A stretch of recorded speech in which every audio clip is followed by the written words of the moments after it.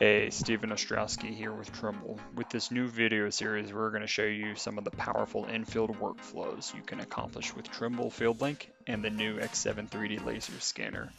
Registering and referencing scans in the field with the model allows you to compare as-built conditions to the model for QA/QC and finding problems early before they cost you even more.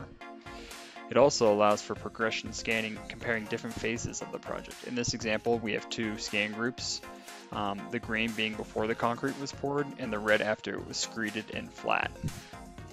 With the section view, we can actually focus in on a specific area to check the clearance to rebar and actual depth of concrete at different areas.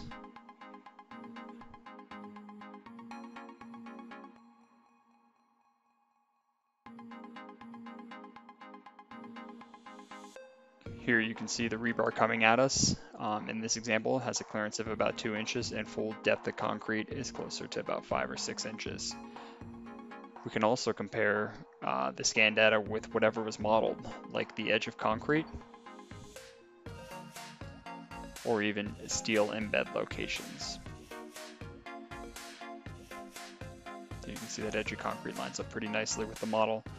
Another great example is for sleeve checking. So we have a bathroom here and the sleeves come up through the wet wall and we want to double check that that is the case. As you can see here, the data fits pretty nicely. If there was a problem or redesign needed, this section view scan data could be exported directly to the CAD program. So not the entire scan data, you can actually just send just the section view for redesign.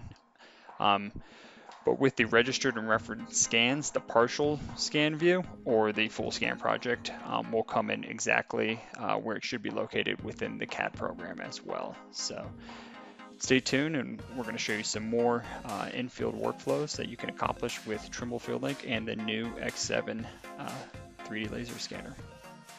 Thanks.